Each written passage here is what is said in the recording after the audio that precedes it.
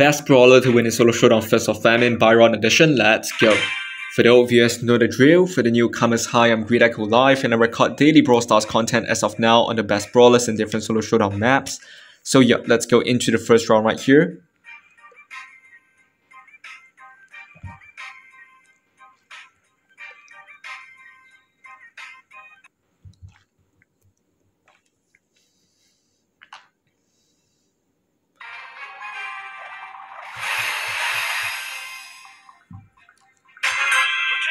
Satisfaction guaranteed.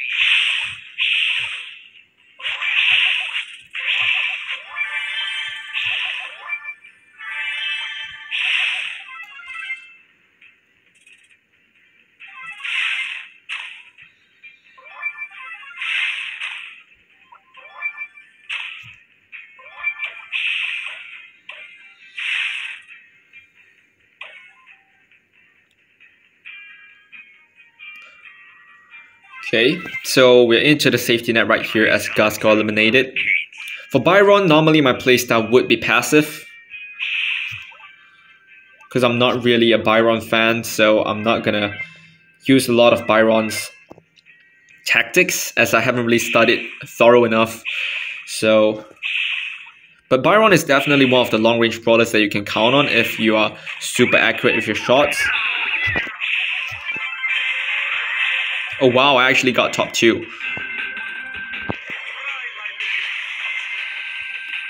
Okay, so Kid don't even need to put a claws on me. One jump and I'm dead. But anyway, it's good that I've got top 2. So let's go into the second round. And by the way, if you guys are into other brawlers as well, feel free to go to my channel and simply search the keywords Fist of Famine or just any other Solo Showdown maps, and you're gonna get a bunch of other brawlers anyway to help you out. So yeah, let's go into the second round right here. Sign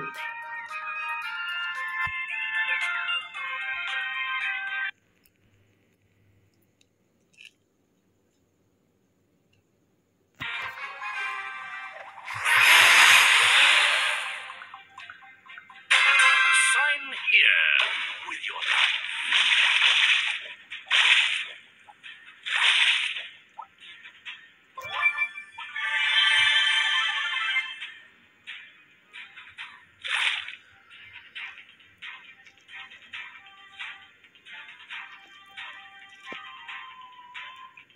Okay. So only one brawler got eliminated, 2 brawlers now, as Gus eliminated another brawler, and Sam eliminated another brawler, so we need 2 more to get into the safe zone. Another Gus got eliminated by Sam, so let's see who's gonna be the next one. Hopefully it's not me, because again, as I've mentioned on before I even start the round, so I've already claimed that I would play passively. Unless I have moments to give an attack. For example, the previous round I've given an attack when Kid jumps on another brawler. So okay, I'm just gonna stay here. You know what? We can actually go diagonally upwards right here.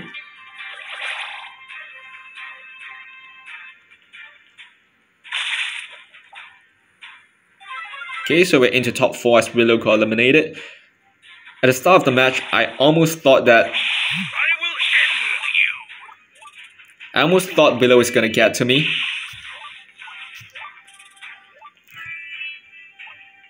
But matter of fact, it's Leon who's the one who eliminated her, so yeah. So sometimes staying passive is definitely a tactic right here, as you guys can see. I'm just trying my best to hold on to dear life with no power cubes at all, which is kind of funny to some of the pros' eyes, because in their ranks, I can't even exist.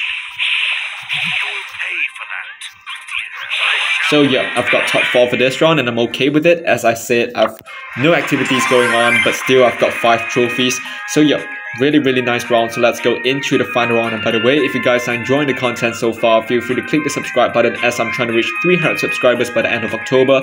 But based on our current progress of 257 subscribers at the time of recording, I believe that we can reach it much sooner, but I need your guys' support to do that. So if you guys want to support a small creator like me, feel free to click the subscribe button to help me reach 300 subscribers.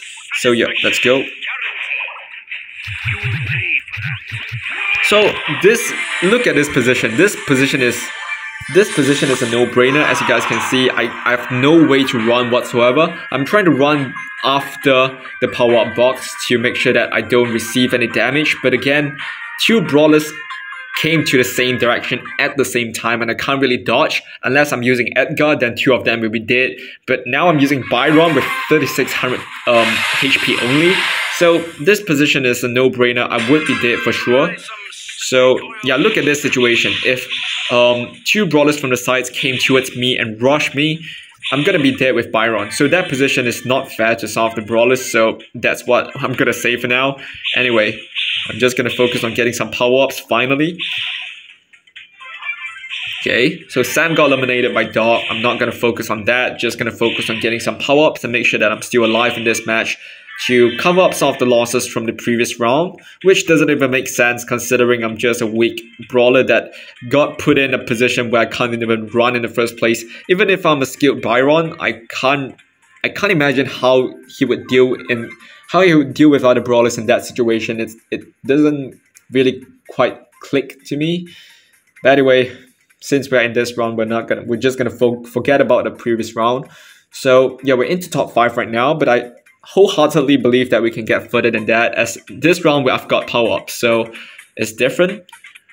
And I believe sometimes when you get brawlers that you seldom play with, you normally get the lucky charm. For example, when I'm using Tick, which I'm super uncomfortable using it with in solo showdown maps, I would get good ranks for God knows what reason.